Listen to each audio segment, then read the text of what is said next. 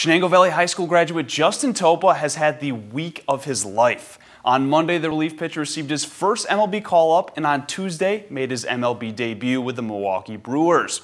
I talked with Topa today about his road to the show. Chenango Valley native Justin Topa received the call many kids growing up dream of this week. He was heading to Milwaukee to play in the MLB. You know, it's the phone call that any baseball player wants to hear, and you know, I was able to call my dad and my sister and update them, and obviously very emotional morning.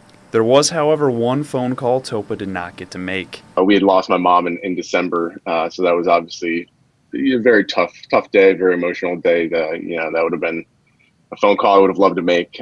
She was so instrumental and supportive of not only myself in baseball, but you know, my sister and my dad, and but we know that she's watching above. The rest of Topa's journey to the big leagues was not much easier. The 29-year-old grinded through the minors for 7 years and has had 2 Tommy John surgeries. You know, there was certainly some dark times mentally, you know, questioning if it was the right path and all that stuff, especially when I got released by the Pirates and had to go to Indie Ball. Topa's debut performance against the Tigers on Tuesday drew praise from Brewers manager Craig Counsell. He pitched 2 innings in the 12-1 loss, allowing 2 runs on just 2 hits and striking out 2 batters, with one of those punch-outs drawing some national attention.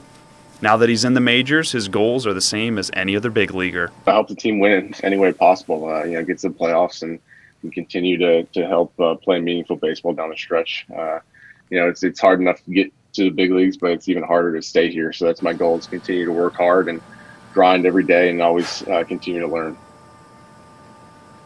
If you want to follow Topa's journey through the bigs, you can start this weekend as the Brew crew is traveling to Cleveland for a 3-game set with the Indians.